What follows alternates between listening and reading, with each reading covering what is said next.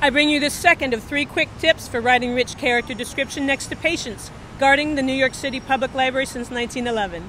There are more interesting ways to let readers know what your characters look like than pausing for straight-up character description. One way, describe the characters via associations. For example, the girl towered over me and her dark skin made me look like Snow White's 8th dwarf, Whitey. That's a zippier approach than describing your character as pale and short. Use associations and comparisons to reveal physical details.